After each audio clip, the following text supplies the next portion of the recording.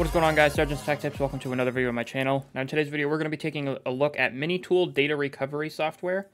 This is going to be version 11.7 as of 12/30/2023. I also want to say Happy New Year. This video won't be coming out till next year. So we're going to be taking a look at this program. So what this program is stating that it does is it says it accidentally recovers deleted files. So if you accidentally formatted a USB stick and it was the wrong one, this will help. It says OS crash virus attack can lead to OS crash or even hard drive inaccessible. If the virus invasion causes file loss, power data recovery can scan the specific location sector by sector to restore lost data. So if you have a virus attack and the virus somehow destroys your operating system but your data is still there, you can use this to recover those files. Hard drive damage, it says files lost caused by logical errors and physical damage is annoying for the hard disk, may not respond or show access denied. However, the powerful algorithms of the best free power data recovery will get these lost files back even from lost partitions. Quick specific location recovery. The latest version of MiniTool power data recovery adds desktop recovery, recycle bin recovery, and select folder modules. You can choose to only scan the desktop recycle bin or a specific folder to get deleted lost files back, which saves you much time and effort. So this seems like a decent software overall. We're gonna go ahead and install it. I'm gonna show you around. This is my first time taking a look at the software. This isn't the first time I've taken a look at a MiniTool software. I think the last video it had to be like a month ago, but the last time we looked at MiniTool, which was the partition wizard, was about a month ago. So hasn't been too long. They reached out to me. They wanted me to take a look at this software, and I think that's a good idea. So let's go ahead and do that. Let's go ahead and get this installed so I can show you guys around. Yeah.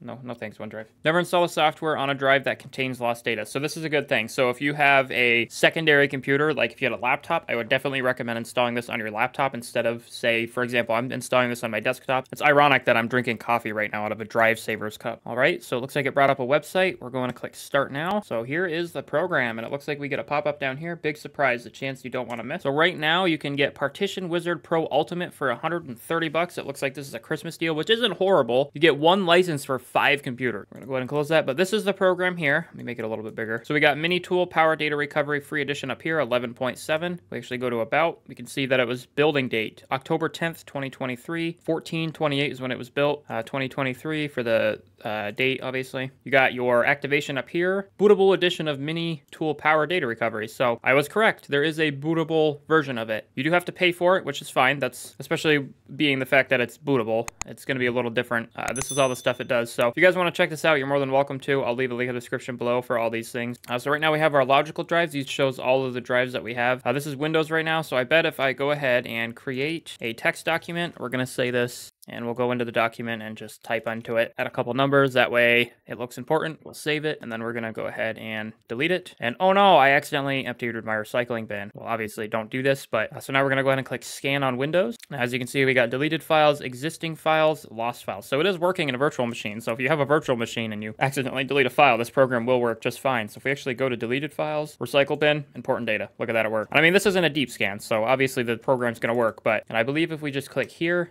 save, we can go to desktop, okay, and it successfully took the file. Look at that, important data, our file is there, and we did not lose it because this program found it. Like I said, that's not it's a good show and tell for it because it's working, it's doing what it's supposed to do, and all of our words are there, our numbers and our random letters and words. So if this was a really important document, say a password or, I don't know, some contract for your who knows? Whatever it is, it can get it. You don't really have to worry about losing data. Obviously, don't purposely delete data to test this program because it may not always work. I've seen data recovery not always 100% work because those ones and zeros have already been written over. Because when you're using a drive, it's writing ones and zeros. That is your data. It's just ones and zeros. It's binary. So when you write over it, those ones and zeros gets rewritten over, and it's the only way you can really get it is if you send it to Drive Savers or another company that can do stuff like that. So don't purposely delete your data. All right, guys. So as I was stating, it did actually recover the files that I deleted on purpose. Obviously, like I said, don't purposely delete files because those ones and zeros can get written over if you don't recover it in time.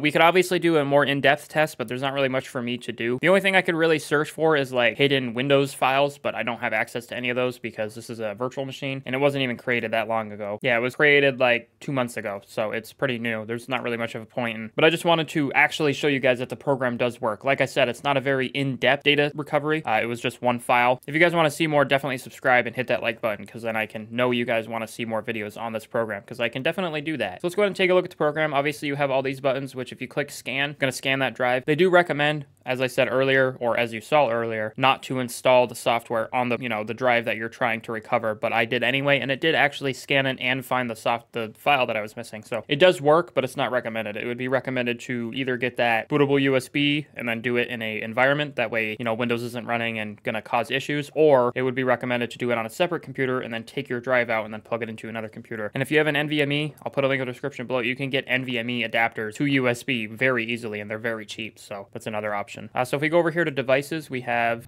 like I said, I'm in a virtual box, so these are all just virtual hard disks. I gave it about 80 gigs, so that's about right. But that's that. We got some more stuff. We could actually scan these drives if we wanted to. So if you had an external drive plugged in, and I'm sure you could port it over to a virtual machine, so you could click scan and then recover the data that way. We can also recover from a specific location like the desktop recycle bin. You can find a folder or load manually. Go down here, we got utilities, power data recovery bootable, so you can actually download, or MiniTool video repair. That's different. Repair all kinds of inaccessible corrupt video files. So down here we have the, this allows you to checkmark stuff that you want to be found or checkmark stuff not to be found. So if you have Windows files that you know the extension to and you don't want those to be found, just to make it a little easier for you, say you don't want the Word document to be found, you can just uncheck that and it won't be found. It's a very basic program. It doesn't need to be, over the top, and there's a bunch of stuff to do. For a free version, it's got a lot of options, which I love. It found our important data file without a single issue, even with it being on the drive that it's not supposed to be on. So I give props to MiniTool for that. This seems like a very good tool. All right, guys, so I went ahead and activated the software. I looked around. I couldn't find anything that looked like it was locked before from the non-paid version, but now that I've activated it, it also doesn't look any different. So there could be a reason for that. It may limit the amount of per data that you can